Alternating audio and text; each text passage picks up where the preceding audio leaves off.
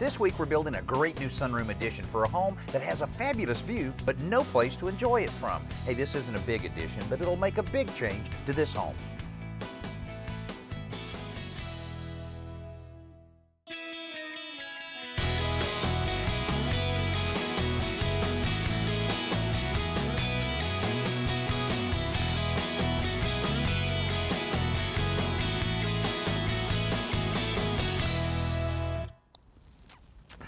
Well, obviously I've been doing a lot more remodeling than practicing my golf game, but you know, a lot of homeowners find living on a golf course very desirable, not because they're trying to improve their golf skills, but because the wonderful view you get. You know, it's like having a nicely landscaped yard that someone else has to maintain. Well, homeowners Jan and Jim Cooper that live in this house have decided that they want to enhance the experience of living on a golf course and the view by building a sunroom and a patio.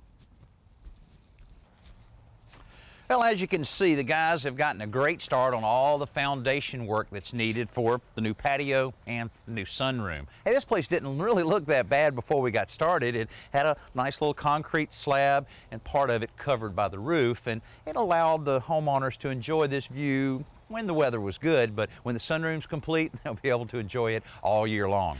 Now, the first thing we did is we took the bricks down from the back of the house and built all the form boards and had to do a little trenching here and there to ensure that we have the proper thickness we need for the foundation. And then just a short while ago, our termite company was out to pre-treat all of the soil below both the patio and the sunroom. Then the vapor barrier went down over it. The idea here is, of course, to create a nice protective barrier so that the wood-destroying termites won't get into all the wood we'll be using to build the sunroom. And we always like to go ahead and have them pre-treat even an outdoor slab like this, because the way this is being built with the foundation being done in such a way that it can be used as an addition later on if the homeowners decide to enlarge their sunroom. Now, just a little bit more work here to tie all of our steel rebar together, and we'll be ready for the concrete truck. Once it arrives, the first order of business is getting it as close to the forms as possible without damaging the existing driveway. By parking the truck right at the forms, we can avoid the added expense of pumping the concrete or all the labor it would take to move it with wheelbarrows. As it pours out of the chute, Lorenzo and his helper just have to spread the concrete out. Now, this much concrete can sometimes bend the forms, so they have to keep a real close eye on the layout strings and occasionally reinforce the forms. The patio will eventually get a brick border, so the forms have a step arrangement that creates a recess for the bricks. The concrete itself will be the finished floor in the sunroom, so as soon as it's dry, we mark off and begin cutting score lines in the grid pattern that'll create the illusion of a tile floor. This job is much easier right now because this concrete will only get harder with every passing day.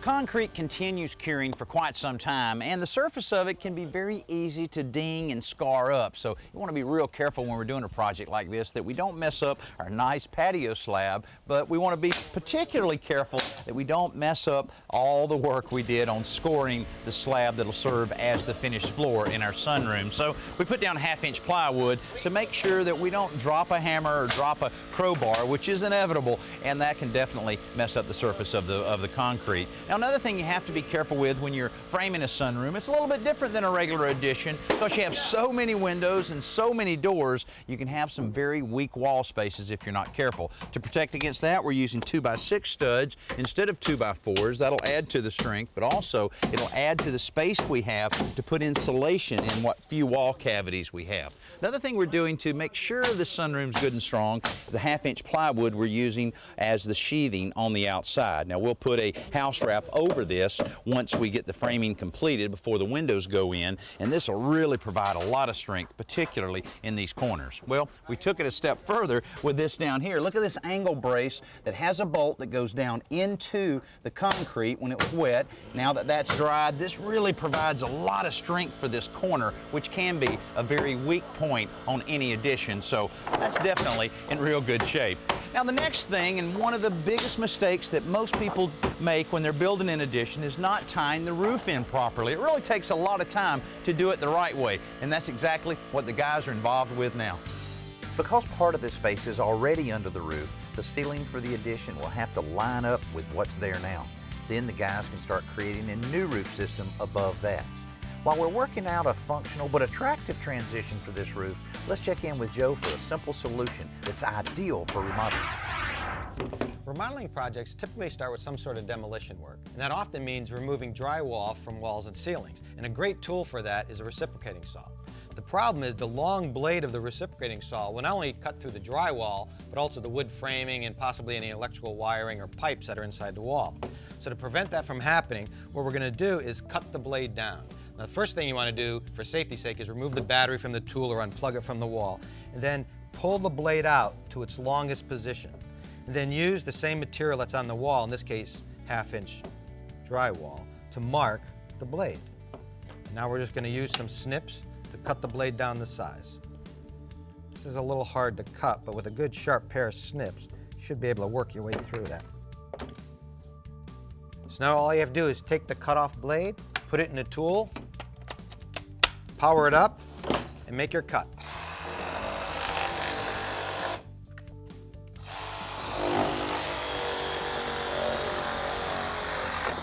I like cutting them into 2 or 3 foot square pieces, then you can just pop them off the wall and dispose of them. Well, as you can see, we finished up all of the roof structure on our new Sunroom Addition. We have our roofing underlayment in place so that it's nice and dry, and the guys are just now finishing up all of the windows and doors that are being installed. This sunroom will be a great addition to this house. But to really make it tie in architecturally to the existing house, it's very important that the roof matches all of the overhang size and the pitch on the existing roof, and this one does exactly that. Once we get the new shingles on, other than a little bit of a difference in the fading of the old versus the new, it won't take long before it all blends in real nice. But Joe, our foreman's in the process of working out the last few roofing details.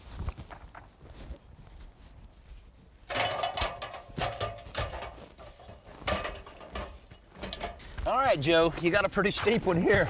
It's about a 9-on-12. It's a little steeper than we're used to, but at least it's not a big roof. Yeah, that's true, and I can see how it blends in real well with the existing roof in terms of the pitch, as well as the overhang, all the valleys tying together. But I noticed you've been kind of studying this area quite a bit this morning.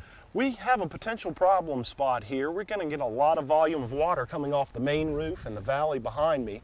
It's all going to channel right down into this area right here. Okay, what are you thinking about there? Maybe some way of diverting that water or banking that water away from the actual old wall there? We're going to put in a small roof section, a cricket, right on the corner, right where our new valley intersects the brick, and that'll give us the opportunity to shoot the water past the corner of the house and on into the yard. Okay, you know, a cricket's used a lot of different ways. This is a perfect way of kind of pulling that water away from the problem area where it may leak. You also see them very commonly behind chimneys to divert that water for the same reason. Now, what size cricket and roof section do you think about building there? Well, we've got our roofer coming by this afternoon, and we're going to defer to his expert opinion on how far he wants us to come up with it. Yeah, that's a good idea, because he ultimately has to make sure it doesn't leak anyway, huh? Yes, he does. All right, what else you have to do around here? I know that you guys are still trying to dry it in with the windows and doors, but what are some of the other things you're going to be tackling? Well, we need to get the soffits on, we need to get the fascia boards on, so once we do get the roofer in, he can just go right around it.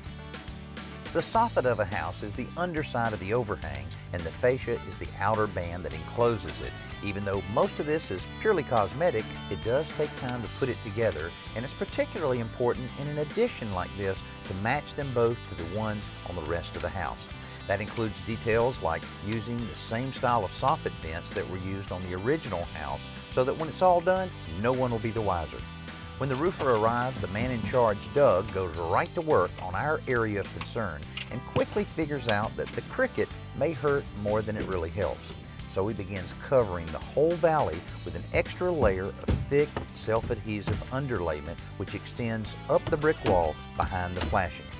Meanwhile, the rest of his crew begins banging down the shingles around the rest of the addition as Doug carefully pieces together the copper flashing that'll keep the water out of this house.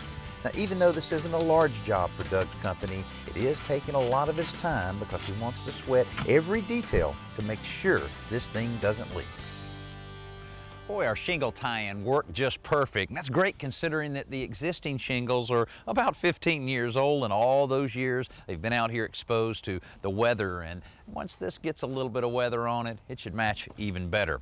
Now, over the last few days, our drywall's been installed and our finisher has been busy putting the finishing touches on it, and he's actually doing just a little bit more work now so that we're all ready for our trim carpenters tomorrow. But our big challenge right now is trying to match the existing bricks with the new bricks that we have ordered.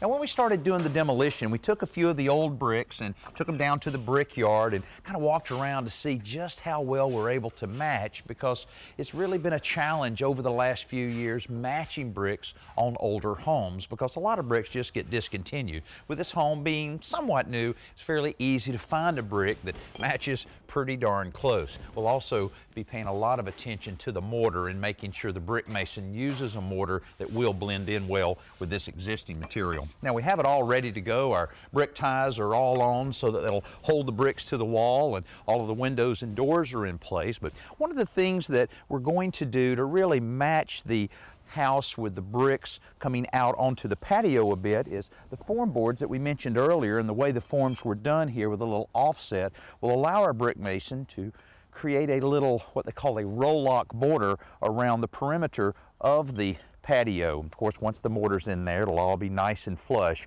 That'll provide a nice little accent that'll tie it all together. But right now, our main interest is getting the trim work on the inside done so that we can paint it and be a little closer to the finish line. Before that goes up though, the guys fill in any gaps around the windows and doors with caulk or foam backer rod to ensure that the new room is airtight from the outside. Then window casings are put together on the floor first so that they can be aligned with the window themselves, not just the rough frame openings. Because there's so many windows in a sunroom like this, every detail about how they are trimmed is very important. So while these guys take care of all those details, why don't you check out this week's best new product? Did you know that a fire doubles in size every minute it burns? Yeah, and fires start in the kitchen more than any other place in the home. That's why having a fire extinguisher available in your house is so important. But this is what most home fire extinguishers look like. So these red tanks are usually hidden under a sink or in a closet. That's where this new design really shines. This is the Home Hero Fire Extinguisher, and right away you'll notice the difference in its appearance. This tank is designed to be placed on a kitchen counter, so it's always in sight and easy to grab in a fire emergency. It's got a sleek new look, innovative grip, and trigger ergonomics. And these clear visual instructions add to the ease and the speed of use. Get this, it's not just a gimmick either. The Home Hero Fire Extinguisher was a gold winner in the 2007 International Design Excellence Awards. It costs less than $30, which I'm sure you'll agree is a small price to pay for the peace of mind you'll get in keeping your home and family safe. This week we're adding a sunroom to this home so the owners can better enjoy the view of the nearby golf course. We have it dried in with windows, doors, and a roof, so right now Alan is checking on the progress inside the addition. Anytime you're adding living space to your home, your heating, ventilation, and air conditioning, or HVAC needs have to be considered. Can you tie into your existing system, and will that be sufficient? Do you need to upgrade what you have, or can you just add on to it? Could you put in a window unit? Well, let me answer that one. In this particular case, not a lot of square footage. Yes, you could put in a window unit, but to partially obstruct your view would really defeat the whole purpose of this sunroom. But our HVAC contractor is here. He's got a pretty good option for us. David, tell me what we're looking at here. Hey, Alan, we got a Mitsubishi mini split ductless. Now, how is this going to be operated here in the sunroom? Well, basically, it's going to mount on the wall up high. It is still a split system, so we'll have an outdoor unit, and it's controlled remote control, or you can mount the thermostat on the wall. Well, now, given all the options that are available, let's say I'm adding something other than this sunroom, master bedroom suite. What are the questions that we need to ask you in order to consider HVAC needs? Well, first of all, we need to take a look at the existing HVAC system to make sure of what size it is. Sometimes we can accommodate the extra load. A lot of times we either have to add a system, or in this case, we had to add this mini split system because we didn't have access to the existing system because of where this room was added on. So Well, I'm anxious to see this in place and operating to find out just how well it does. So what's the next step for you here? Well, we're going to get the bracket mounted to the wall, and then we're going to hang the evaporator section, and we'll get everything tied in, the plumbing, drain line, refrigerant lines, then we're going to work our way outside and get the outdoor unit set. Speaking of the outside, that's where the next big change is happening with the addition of the bricks on the outside of the sunroom. We told you earlier that we had matched the bricks to the house, but it's also important to match the color of the mortar and the style of the mortar joints. That's where you have to rely on the experience and skill of the brick mason. This sunroom is almost complete, and our brick masons finished all of their work just a few days ago. And once we get a little more weathering on our mortar, this will match the existing mortar perfectly. Now we're taking care of all these little loose ends that can drive you crazy right at the end of a project, and we're expecting our electricians to drop by soon to install our carriage lights on either side of our doors. And Shelby and Joe are in the process of completing a lot of the loose ends, including the installation of the locks on the new doors. You know what happens a lot is when you build an addition like this, you have 2 additional doors. That means 2 additional locks, and in the past you've had to rekey those locks to your existing key by hiring a locksmith. Well, you don't have to do that anymore. This is a lock that we found at the International Builder Show several weeks ago, and this is the perfect application for it. This is part of the Smart Series from Kwikset, and what you can do is take your existing key, insert it in the lock, and then use a small tool that you insert in the tumbler, and it will rekey this lock to your existing locks. That's pretty cool, and it'll save you a lot of money on your locksmith. Now what we're focusing on now is all the loose ends and putting the finish on our concrete floor. In this case, the stain is actually an acid that reacts with the chemistry of the concrete to create a cool new look. It looks like water going on, but eventually the texture and color appear. Then it's ready to have a sealer applied so that it'll continue looking that way. While this dries, check out and ask Danny questions.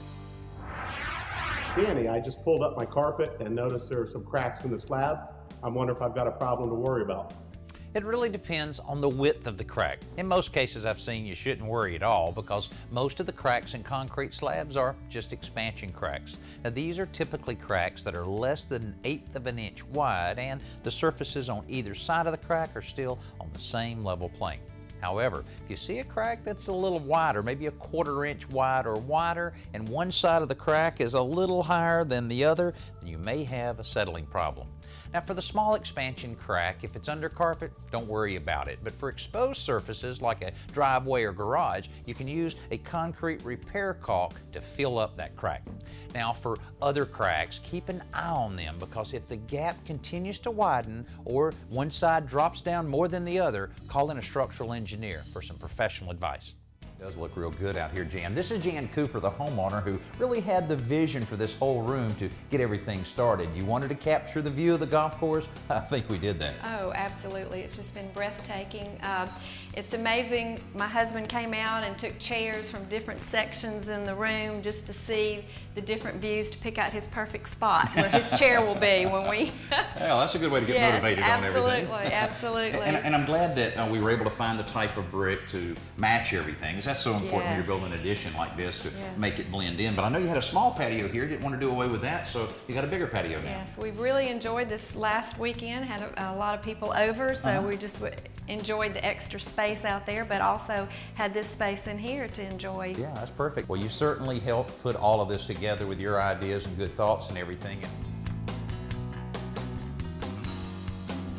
These homeowners have one of the scariest utility bills in the country. Next week, we'll remedy that.